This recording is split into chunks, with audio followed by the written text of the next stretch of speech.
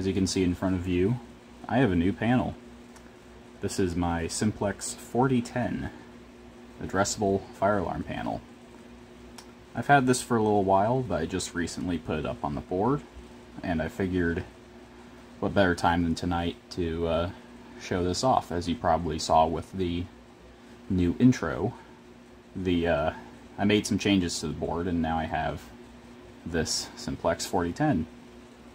So first things first, I'm going to actually open up this panel and we'll look inside the case and kind of show you what's going on there, and then I'll show you the device setups. So I'll be right back with you. Alright, so we got the panel opened up here. So there's not a whole lot going on in here right now, just because I don't have a whole lot actually set up on here. But you can see we are using two NACs, NAC 1 and 3. NAC 1 is the horn NAC, and NAC 3 is the strobe NAC. You'll see that I do have the resistors in the panel, just because this is a demo system, and it doesn't really need to be supervised. We also have ID net right here in these smaller terminals going out there. You can see we've got the main system board right here, the SFIO board right in there, and we actually have a dialer card in here, although I'm not using it, obviously. In fact, this data cable for it isn't even hooked into the board, but it's there for show, and I think it's kind of nice that the panel came with it. You'll notice that even though I do have battery cables in here, I am doing the battery hack just for right now, because I have a battery in here, but I have misplaced the other one, so we're not using it right now.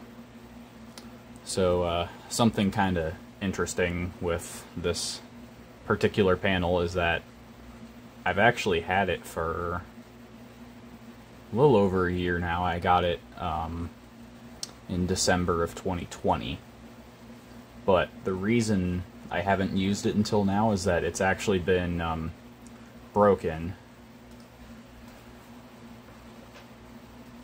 If I grab this thing right here,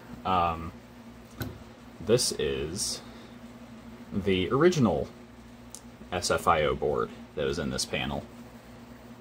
And the problem with it is that when I would try to turn this panel on... Okay, I'm getting this wrong. The original SFIO board is in here. And, you know, for the first few days it worked perfectly fine. But then the internal wiring, or the internal communications bus died on this. So ID net, NACs, relays, it wouldn't communicate with the central, with the CPU inside the panel, with the chipset. So I bought this board here, as I showed you, and this one I think had a bad chipset in it, and it wouldn't boot. So something was mismatched with the board. The panel wouldn't boot with the other board in there. So what I ended up having to do is I did a chip swap in here.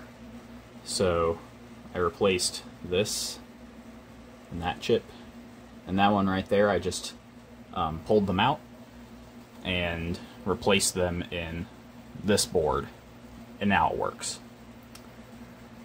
So because you can actually replace those chips, interestingly enough, and that seemed to solve it.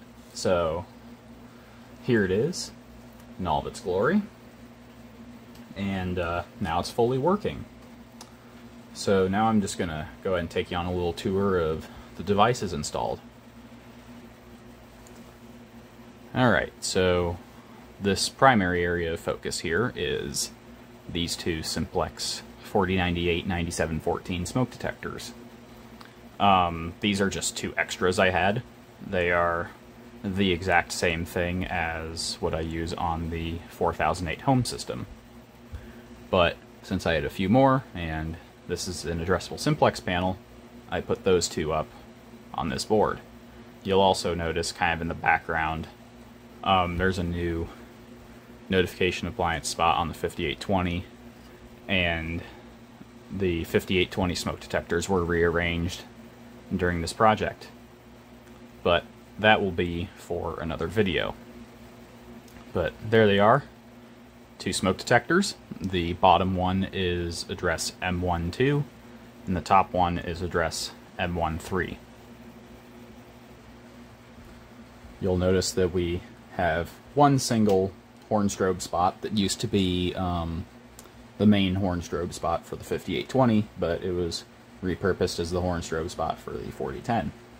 Right now I have a Simplex 4903 9254 horn strobe up there. Obviously we won't be demonstrating it today, but you'll get to see it soon enough. One horn strobe for the 4010 for right now. And you'll also notice a bit of a sneak peek for the 5820. The carbon monoxide strobe is back. So once again, that's not part of the 4010, but you can see it in the shot. So there it is. Alright, so finally we have the pull station for this system. And you'll notice this one is a very frequent device seen in a lot of my videos. Couldn't think of the right way to say that for a second. But it is my Simplex 4099 9003. In that spot for right now, you'll notice right beneath it is where the box for the monitor module is, but it's not in frame right now. But monitor module's down here. It's a 4090 9001, and that is address M1-1 in the panel.